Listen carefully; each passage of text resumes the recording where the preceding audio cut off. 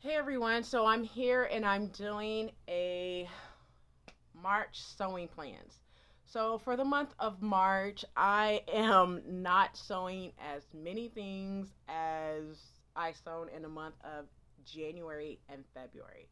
And the reason for that is because I do have a few things planned for the month of March work-wise where I cannot squeeze anything else in to sew. So I'm just going to show you the few things that I will be sewing. I think it's like 4 or 5 items, which is great for, the month of March. And in April, I'll probably be sewing a little bit more before my trip. Okay, so let's go ahead and get into it. So the first thing that I plan on sewing, I do not have the fabric for the dress because it's currently in the washing machine right now. So if you've seen my Joann's fabric haul video, um, you would have seen this fabric that I picked up from Joann's. It is a Twill Burgundy that I picked up from Joann's, and I'm sewing Simplicity 8890. I am actually doing the jacket for this. I have some burgundy lining fabric that I want to use as well for this, and I do apologize for the energy. I am a little under the weather right now. Um, but yeah, I pick this up, and this is one of the projects that I will be doing for the month of March is this coat. I'm also doing the dress as well, Simplicity 8890. I just do not have the fabric with me right at the moment. Like I said, it's in the washing machine. The next thing that I will be making is for my daughter. That's the only thing that I'm making for myself this month. I do apologize.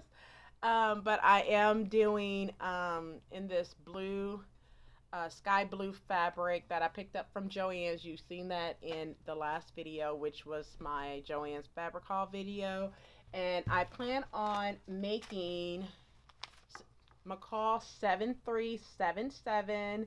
I plan on just doing the normal basic top for her. Nothing spectacular. This is view A that I plan on doing for her, as well as view B on these shorts. So I did do in the fabric haul I showed some ribbons. So it is some light blue and dark blue polka dot ribbons that I am going to be using in order to create that nice lovely tie drawstring, you can pretty much say. So I will be doing that, and the last thing that I'm going to do is self draft an A-line skirt for my daughter as well. I self-drafted one about 2 years ago. I don't remember where I placed the draft, so I'm just going to go ahead and redo it all over again and then keep it to make it in different colors throughout the year. So that's all I am going to be doing for the month of March. Like I said, it's not much, but I have 2 weeks that I'm going to be away from my house, so I have to make all the scheduling and planning and sewing the 2 weekends that I do have available. So until next time, like, comment, and subscribe. Peace.